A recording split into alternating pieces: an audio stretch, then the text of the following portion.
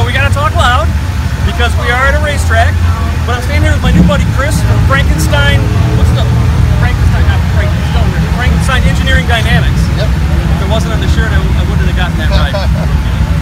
Anybody knows about the LS7 cylinder head problem, as you know by watching this channel, I've got an LS7 in my C6006, and so we're going to talk just for a minute about the Frankenstein LS7 cylinder head.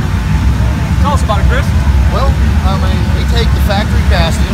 You guys can either send it in or we can provide cores, and we replace all the valve guides on the heads, which is one of the common problems with dropping the valves. We also replace all the exhaust valves, and we refreshen all the intake valves.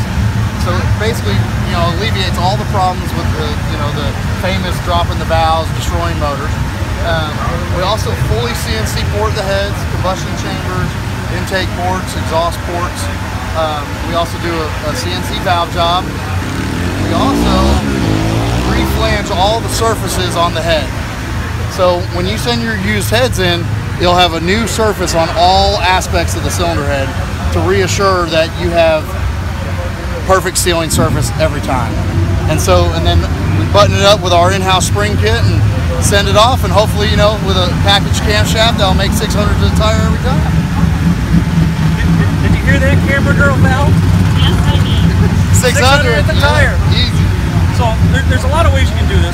My advice, everybody who has an LS7 needs to have this done. You don't want to roll the dice with that kind of engine. You can just have the valve stem, valve guides, fixed, or you can just go a little bit further while you got the heads off.